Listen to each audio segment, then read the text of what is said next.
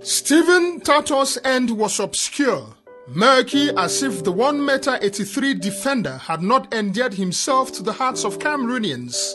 Tragic as if the former Tone Kalara club legend had not skippered the indomitable Lions of Cameroon to their best ever display at the 1990 World Cup, and lonely as if at his prime thousands of persons did not storm stadiums to watch him play.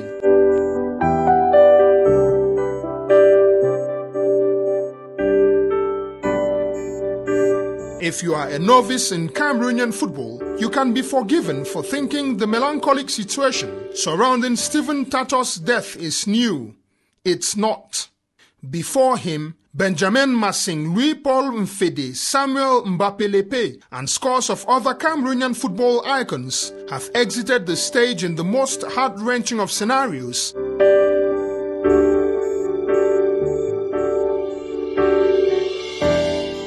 But Tataw's hit a different low.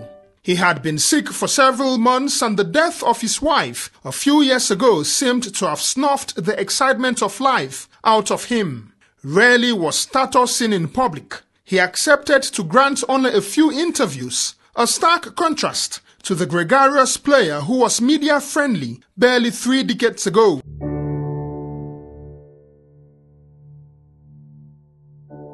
Stephen Tataw waned before the very eyes of his most ardent admirers, sports authorities, and the country's football decision-makers. And in the midst of this, very little seemed to be done to help him weather whatever issues he was dealing with. Compare Tataw's plight, dying slowly till he died, to that of another Lions captain, Rigobert Song, who was given all the care at short notice to rescue him from a sudden stroke.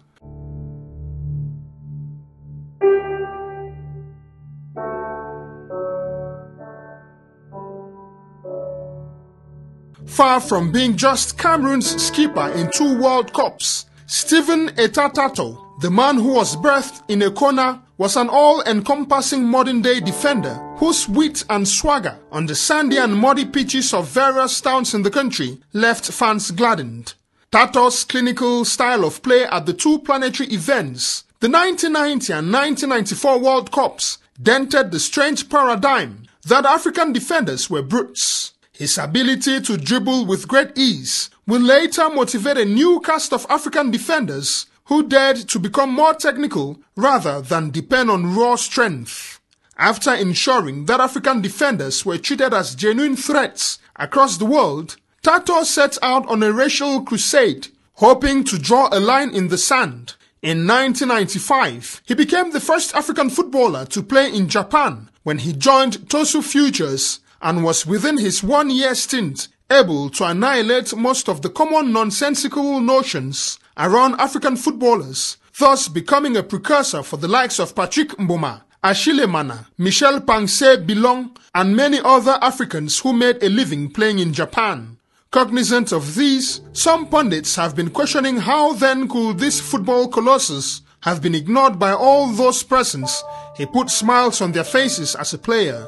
And while this question may warrant some proper brain-racking, some of his former teammates have said in the twilight of his earthly journey, Tataw had decided to live a life of seclusion, avoiding friends and abhorring visits to his Dragash residence in Yaoundé, as former Lions keeper Vincent Ongandi states. Tataw was someone who was not too open these last days because, he was sick, and he preferred just to stay in and deal with his sickness, alone. Even though we wanted to help him, to assist him, but he didn't want, people to come around too much because he was that kind of person who didn't want to be assisted. Still, defender Thomas Libi, who played in the 1990 World Cup, believes there should have been a way to make things better for Tataw. He was sick long time ago, and for me, we didn't help him to be getting better. 48 hours after Stephen Tataw's death, there's been a lot of theories and worries over whether an appropriate environment exists to help current players prepare for retirement and transition properly from football to some other activity. But this seems to be an eternal worry. On Friday, when Stephen Tataw gave up the ghost, the scene at the mortuary of the Yaoundé Central Hospital would have stunned everyone.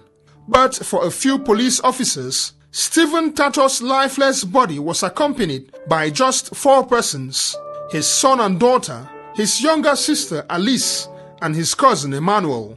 No Fecafoot official on site, no official from the Ministry of Sports, and worst of all, no former teammate around. Who then does the nation recognize and honor?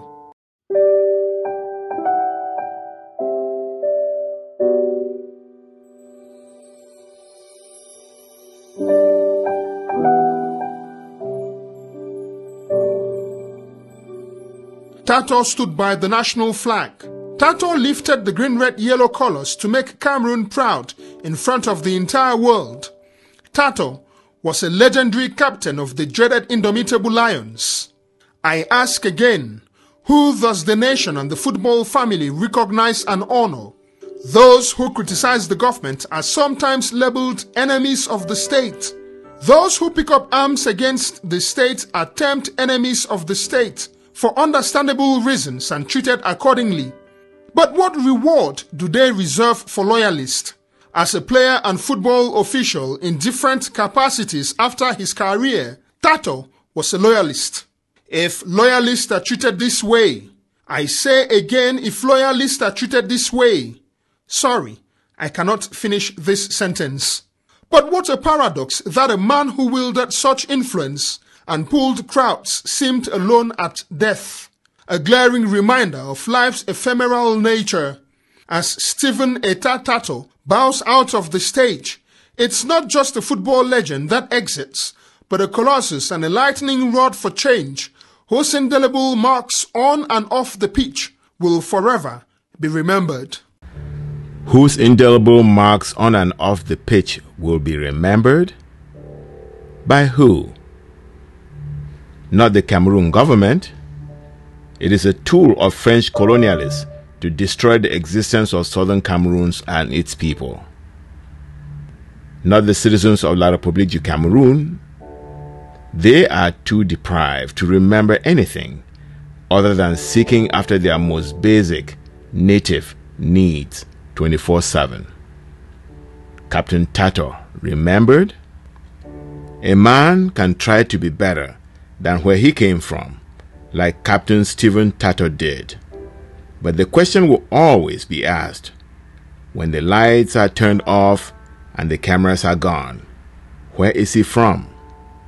If he is not from the right place, especially in Africa, the invisible but existing caste will come into play and determine his place regardless of his deeds and accomplishments. Like Southern Cameroon's end, Captain Stephen Tataw's end could not be better than that of where he came from. Southern Cameroon's did not end well. She obeyed the Germans, she obeyed the British and their Nigerian partners. She obeyed the United Nations. But she died alone on the runway in Tataw on October 1, 1961, the day chosen by international law, voted on by the United Nations to be an independent country. The police officers near Captain Tataw's dead body were not there to protect or to serve the dead man. They were there just as the British were on the tarmac in Tataw on October 1, 1961, to make sure Tataw was dead, to make sure he was buried once and for all times, never to be remembered. Excuses and apologies may surface now to cover up and say he refused help and therefore deserve what happened to him, knowing fully well that he had his own story to tell and knowing very well that he cannot tell it now. But make no mistake, Captain Tataw had his reasons why he was silent and withdrawn, rarely seen in public. Southern Cameroonians know and understand how it is to be that way and why. For over half a century now, the United Nations, the British and her Nigerian collaborators, the French and her colonial Cameroon state thought Southern Cameroon was withdrawn, rarely seen in public, and dead. But that was only a thought. We are not a thought. We exist in flesh and blood, on a land in which we obeyed the commands of foreigners. It has taken us time to learn that the world runs on more than wishes and fair play. Today we have agreed that the wishful thinking Southern Cameroons should be buried for good and give way for Ambazonia to rise, never to fall no more. Ambazonia must assume her place on earth and bring home all her sons and daughters. Captain Tataw's statue of remembrance will be built in Ambazonia. That is where he belongs, where we all will celebrate his prowess, celebrate his reign at the top of his craft in a foreign and hostile land. Rest in peace, Captain, till we meet again back home.